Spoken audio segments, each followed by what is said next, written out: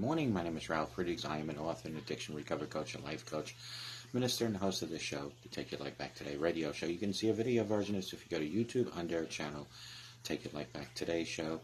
You can also listen to us on iHeartRadio, iTunes, Google Music, Amazon Music, and other digital platforms.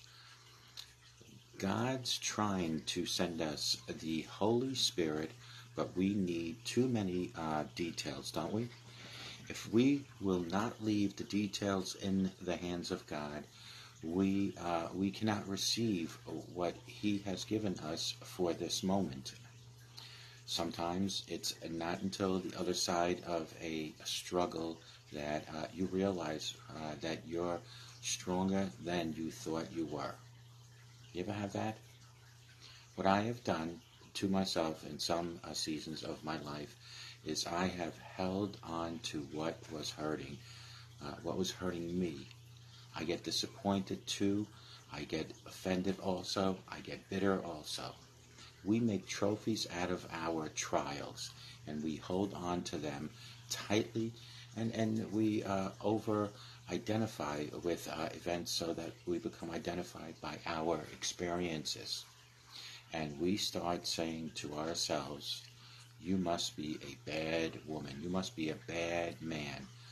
You must be a screw-up. You must be trash. You must be worthless. You must be slow. What's wrong with me? Well, listen, have you said that before?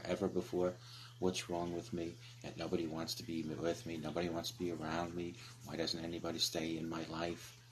You know, maybe you'll say, why doesn't anybody want to be close to me? Why don't the things that happen for other people happen in my life easily? Ever say that? Why can't I be like the other people across the street? That's not God. Why is the enemy's primary strategy accusations? Because if he keeps you holding on to the hurts, then you'll never release it to the experience of healing. He wants you to suffer.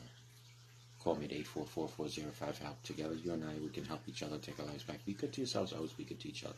And remember, a simple smile to anyone can change their day, and it can change your day too. Don't hold on to the bitterness. Turn to God for every struggle, because God will see you through struggles, which will make you stronger. May God bless you, and have a great life with Jesus Christ in your life. Take care. Bye-bye. God bless.